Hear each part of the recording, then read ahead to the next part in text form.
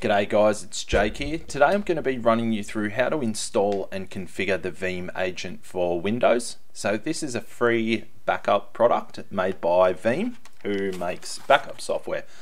So basically to install Veeam, the Veeam Agent for Windows, there is the server version as well. This is for Windows, just for backing up one computer.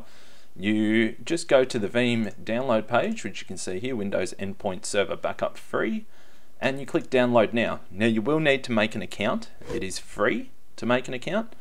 And you just basically sign up. I've already signed up, so I don't need to make an account. But you go into the page and then you hit download. Agree to the terms and conditions and accept. Now guys, while that's downloading, don't forget, like this video if you do like it. It would really help. It helps with YouTube to get more people to see the video. So just hit that like button. And this will download the Veeam Agent.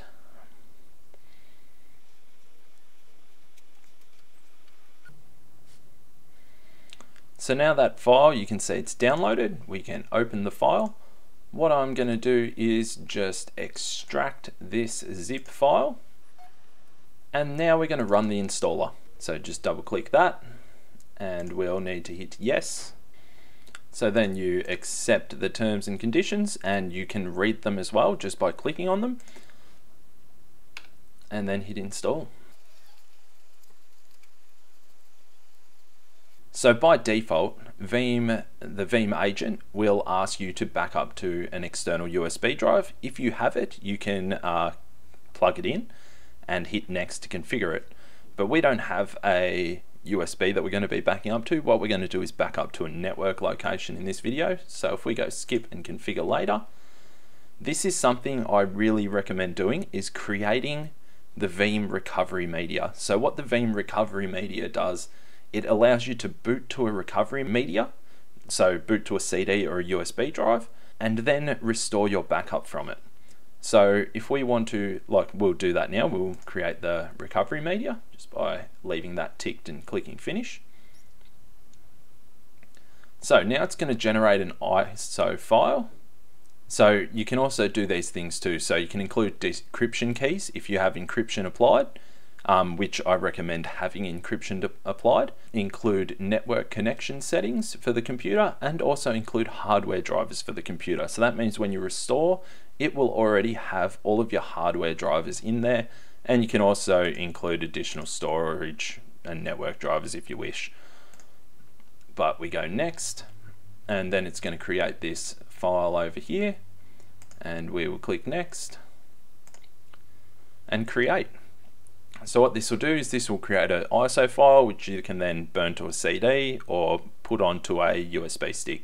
Once we actually do a backup, I will run you through how to restore the backup using the recovery media as well. So now that took a couple of minutes to complete, but now if we hit finish, inside of my documents there is my disk file. So you can see there it's pretty large, 600, nearly 700 megabytes. So that's, you can burn that to a CD, you can put it on a USB drive, whatever you want to do.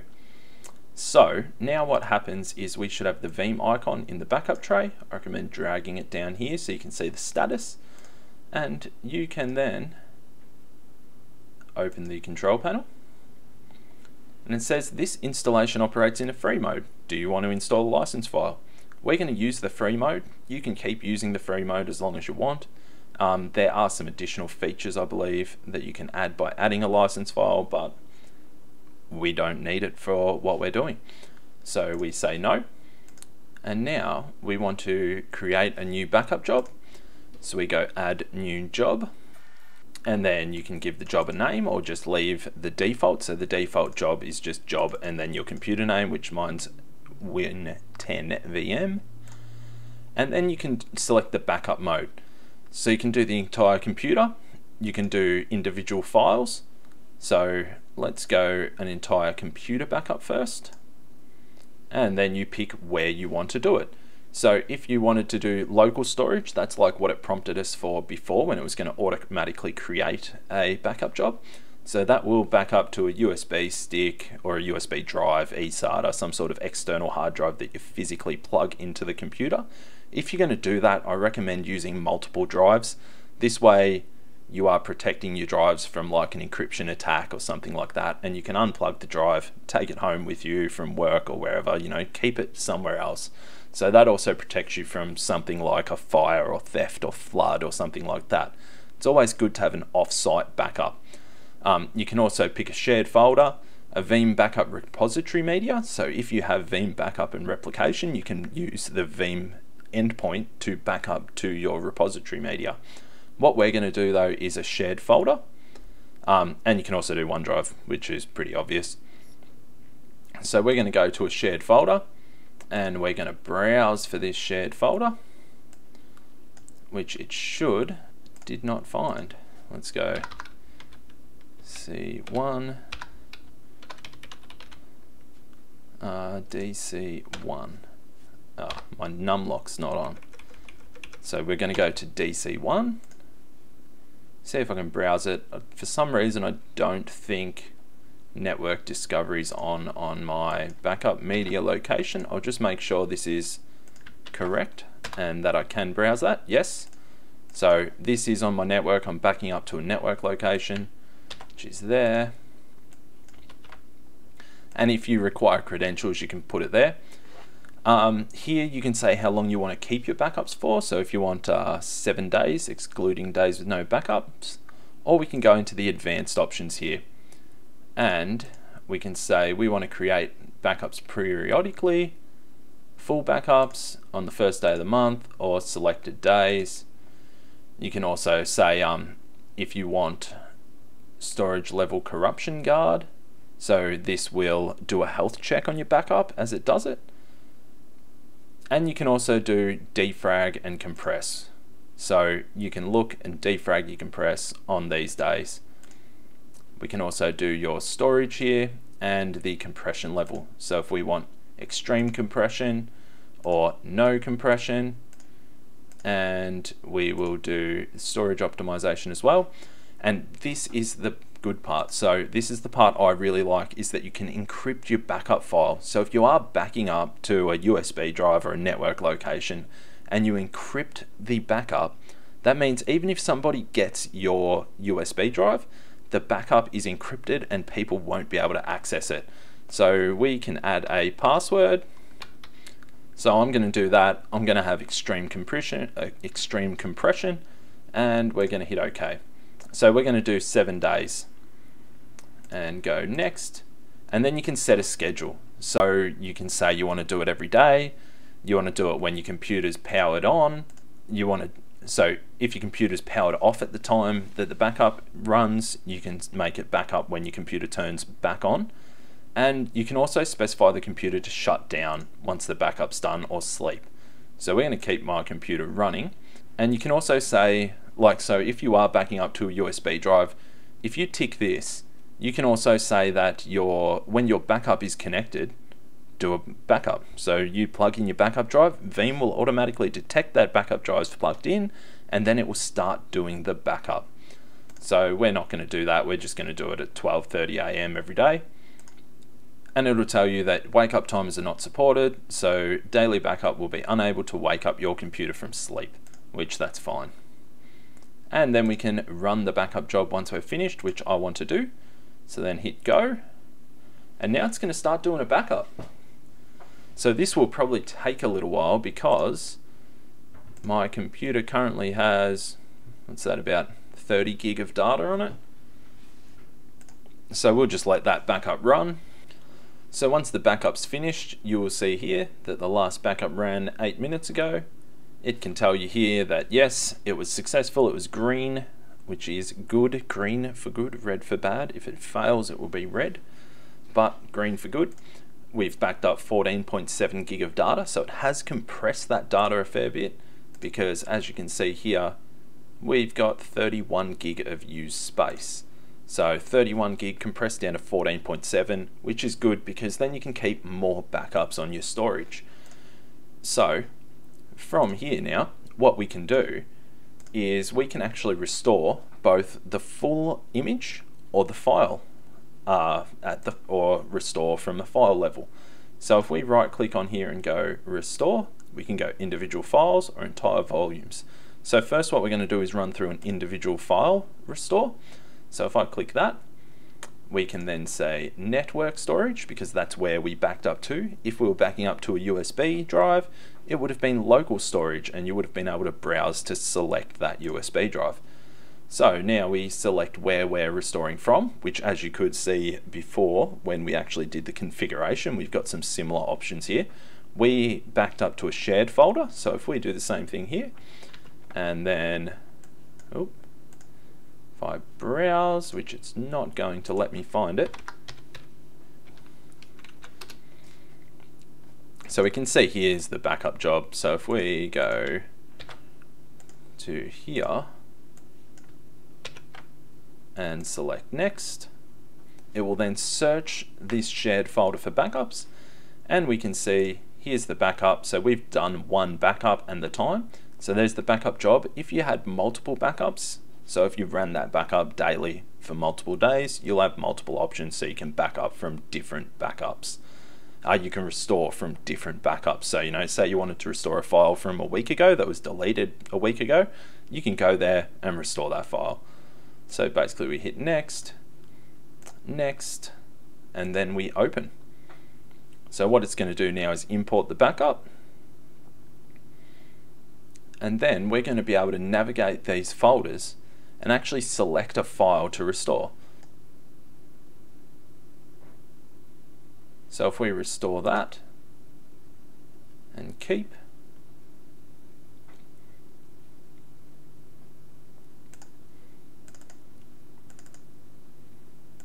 let's actually delete this whole folder. So now we've deleted that folder, and now if we restore this folder,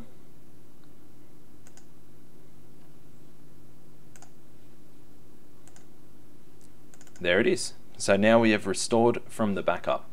So what I'll do now is I've copied that recovery media already. So what I'll do is I will mount the ISO for the recovery media, which is here. Apply, and what we'll do is just delete all of this stuff, continue, continue, and we might change our background image. Windows isn't activated. Anyway, we've deleted some files off the desktop. We might even delete all that stuff. So now what we'll do is we will boot to our recovery media. So I'm currently using a virtual machine. If you were doing it with a physical machine, you would need to press whatever button it is with the boot options when you boot, and then boot to the recovery media. So, you know, you select, might be F12, and then you pick boot to a USB or boot to a CD. Continue. Press any key to boot from the CD. So now I've pressed any key to boot from that CD.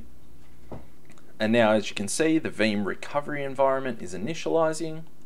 So what we're going to do is a bare metal restore. Yeah, bare metal restore. And we will select network storage to a shared folder, which is the same as what we did before. DC1 backup. Next, I will need some credentials because it's a domain joined computer. And here we go. So we can see the backup, and because it's encrypted, it's going to ask us for the password. So you notice before it didn't ask us for the password. That was because we were restoring it from the computer that already has those encryption keys stored in the backup software. So when we're doing it in this environment, the encryption keys are not stored. If when we were making the recovery media, we chose to store the encryption keys, it wouldn't ask us for this encryption key or the password. But basically, we just type in the password, and it will decrypt the media. And here we go. We can see we've got the Win10 VM. We've got one restore point. Now if we go next and we want to restore the entire computer, and we'll restore it. So now what it's going to do is it's going to be grabbing that backup folder from the network location, and it's going to start restoring. So you can see, here we go, we're restoring 128 gig drive, and it will just continue on and run that restore. So once again, if you were restoring from a hard drive, you would select hard drive, not network location, or whatever it is there, you know, local storage, sorry. So you would plug in your USB drive, you'd select local storage, and then you would do the same process. You'd need to type in your encryption key. So once again, I can't stress more than enough that the encryption keys are important, because what happens if you lose your backup drive and now all of your data is in the hands of somebody who randomly picked up your backup drive or has stolen it or something like that. So, you know, data breaches are important. Just think of this security stuff. It is important, and it does happen. Things do get breached, or data does, you know, get breached. People lose their data all the time, and you really don't want to lose sensitive customer data or even your own personal data. So now that the restore is finished, we can see the steps that it took, and if anything failed, you won't have a green tick, you'll have a red X. But hopefully everything does not fail. If something fails, you need to troubleshoot it. So now if we hit finish, it's going to say the restore's been completed. Do you want to reboot your computer now? And yes, I do. This time, I am not going to press any key to get into to boot to the CD. I'm going to boot straight to my computer here on my virtual machine. So if I log in, why that? There we go, full screen. So now I've logged in, you can see these files are back. So the restore worked. So this is quite good. The bare metal restore is quite good for if you have an operating system failure or hard drive failure or something. Say your hard drive dies, you can just bang in a new hard drive, do a bare metal restore, and now you're on. So we'll run through a couple of other things that you can do here too. So you can also set email notifications. So what you can do is set up email notifications, so every time there is a backup, you get a backup report. So if you want to make sure that your backups are running and they are successful, because sometimes things do fail, you can get an email backup notification, and then if it fails, you'll get the email, or if it doesn't even run, you won't get an email and you'll go, oh, why didn't I get an email for my backup?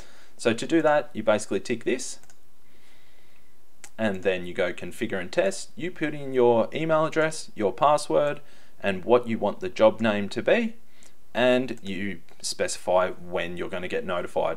So are you only going to get emails when there's a warning or an error, or do you want emails when there's success? So you just tick, untick, do whatever you want to do, and in here you can set up your SMTP server.